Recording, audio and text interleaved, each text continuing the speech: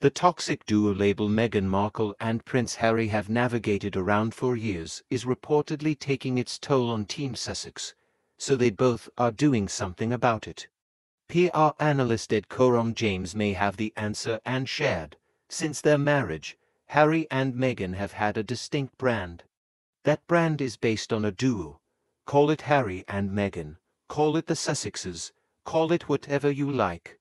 The fact is that for years they have become synonymous with one another.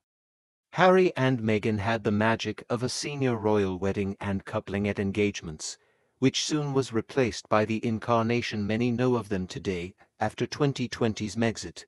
James added, and, since the famous Oprah interview, in which they took a simmering disagreement between themselves and the rest of the royal family and essentially declared all-out war, that brand has been steadily becoming more toxic and thus commercially untenable. In the wake of many unflattering nicknames and hashtags, James said it has gotten to the point where not that many major brands are going to be rushing to write them a large check based on their brand value. He continued, this is because the ongoing confrontation with the rest of the royal family, as well as much of Meghan's family, have made them appear confrontational and combative. Their string of commercial projects that haven't worked out, and have led to a sense that they aren't the best producers. And their worldwide publicity tour made them look whiny, ungrateful, and unconscious to the enormous privilege that they have enjoyed. Some believe that the pair's ultimate goal was to keep the highs of the post-Oprah interview era alive and well, by tapping into woke culture to placate the Tinseltown status quo.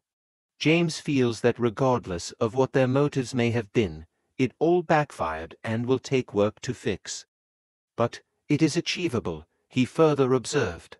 To do it, they need to lean into the exact opposites of these labels.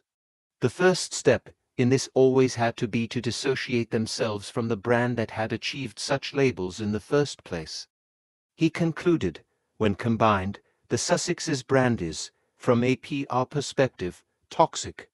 But, when separate, they have a genuine chance of creating an entirely separate brand, with completely different labels. If they manage to achieve this, then one day they could again reunite brands, and create a new combined brand that works. The Duke and Duchess of Sussex are both reported to be working on Netflix projects, which some analysts believe takes up most of their time.